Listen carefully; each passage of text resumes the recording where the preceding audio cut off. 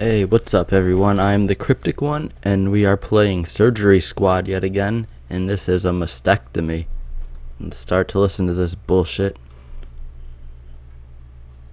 any minute now. Welcome to Surgery Squad's virtual mastectomy. I'm Dr. Susie, and I'll be helping you with this procedure today.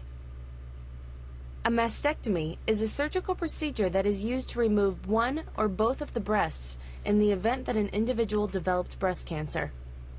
If you're not familiar with the condition, breast cancer is a disease that originates in the inner lining of the breast's milk ducts. And with the exception of lung and colorectal cancers, it resulted in the most deaths of all cancers in the United States in 2010. Scientists and researchers aren't completely sure what causes breast cancer, but they do know that there are certain risk factors that put people at a higher threat of developing the disease than others. These risk factors include age, genetics, personal health history, and diet. Fortunately, there are a range of treatment options available for those diagnosed with breast cancer. These options include surgery, chemotherapy, radiation, hormonal treatments, and holistic medicine. Our patient today was diagnosed with stage 2 breast cancer following a 4-centimeter tumor or lump being discovered within her right breast. After being diagnosed with breast cancer, she and her doctor have determined that a mastectomy is the best option for treatment. Our patient is waiting for us in the operating room. So, if you're ready to get started, put on your gloves and I'll meet you there. That was the longest, most begin, pointless, bitch, shut up. Longest, most pointless introduction to this. Patient with essential fluids and medication during the surgery. A tourniquet has already been tied around her upper arm. Can you find a suitable vein in the patient's hand? Yes, I could, right there. Thank you. Looks good to me. Sterilize the injection area using a sterile alcohol wipe. Sterilized. You're doing it for me, come on. Insert the needle and advance the angiocatheter into the vein. Stab it. The small burst of blood in the angiocatheter hub is what medical professionals refer to as a flashback. This lets us know that the angiocatheter is correctly positioned in the patient's vein. Now I'll release the tourniquet. Yes, While thank placing you. a small amount of pressure over the vein to collapse it, remove the needle. This will reduce the amount of blood that may discharge out of the angiocatheter when the needle is removed. Now that the needle has been removed, I'll dispose of it in a sharps container. Lastly, we need to secure the IV with tape and test the line. For those with a weak stomach or have children in the room, I need to let you know that the next few steps get a bit graphic and contain nudity. Nudity. This procedure may not be appropriate for work or school environments. Click the continue button when ready. NSFW. Oh, Next, got a nipple. We'll use a chemical antiseptic known as chlorhexidine to cleanse the patient's skin. Use the applicator to apply the chlorhexidine to the surface. We're off to a great start. Keep it up. Today, we'll be giving our patient a general anesthetic using a face mask.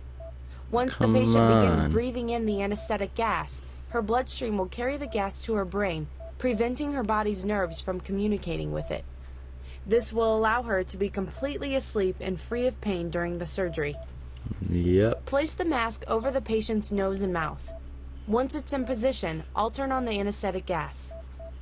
Okay, it's in position. Put that bitch to sleep.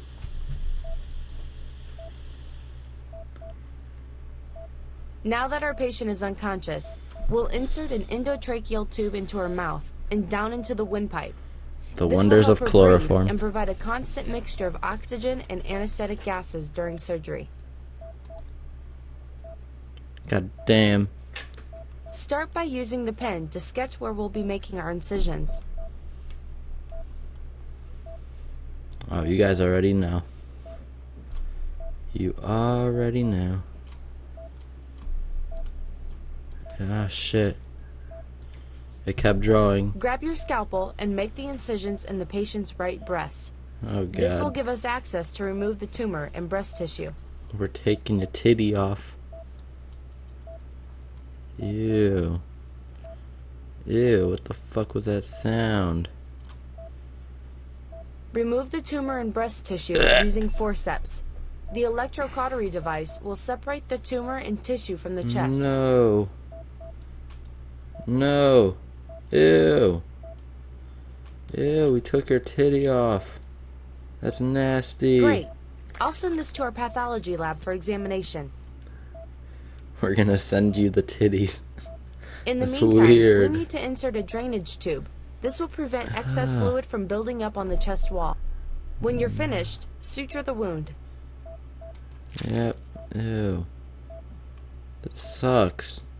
Who the fuck wants their titties cut off?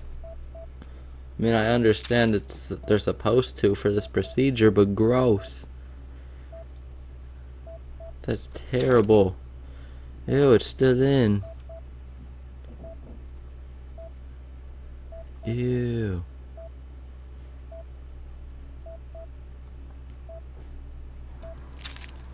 I don't like the squishy sounds. Yuck. Oh, god damn. Stitching takes forever. This was a flawless procedure thanks to you. Yeah, Her you're chances welcome. of survival have greatly improved. After a mastectomy, most patients will need to stay in the hospital between 1 and 7 days, depending on the complexity of the mastectomy, complications, and if any breast reconstruction is performed. While in the hospital, patients are taught various exercises that will help avoid arm and shoulder stiffness. These same exercises may also prevent the development of significant scar tissue. Patients are also provided detailed guidelines before leaving the hospital. They may include proper care of the surgical wound, 548 post-surgical AD. care while at home, God damn. and the treatment of future scarring. Remember, a Almost mastectomy is a 1,500 major years surgical of cutting procedure, titties and off. recovering from one may Damn. be emotionally tough.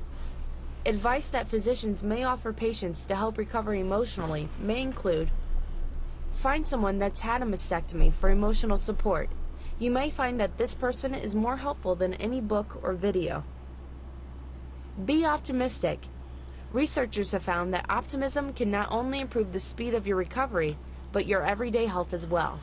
Yeah, I just got my titties Give cut off. therapy a chance. This includes participating in individual and group sessions to discuss your experience, challenges, and successes. Do what you love. Don't let a mastectomy keep you from doing the things you enjoyed doing before the surgery. And that's a mastectomy. If you found the surgery educational, share with a friend. And if you're up to it, check out Goddamn, another procedure people on gotta interrupt me. surgerysquad.com. Alright, well, that was the mastectomy. It's pretty raw, I guess. It's pretty nasty. Then you kind of feel bad making jokes about it because it has to do with breast cancer and whatnot. But goddamn, titties getting cut off out here. That's terrible. But anyways, that was the mastectomy on Surgery Squad. So thank you all so much for watching. Leave a like if you've enjoyed. Leave any feedback in the comments. Leave any game suggestions as well. Share the video with your friends and family, and remember to subscribe for future content. Thank you all again so much for watching. I'm TheCrypticOne, and I'll see you in the next video. Alright, see you guys.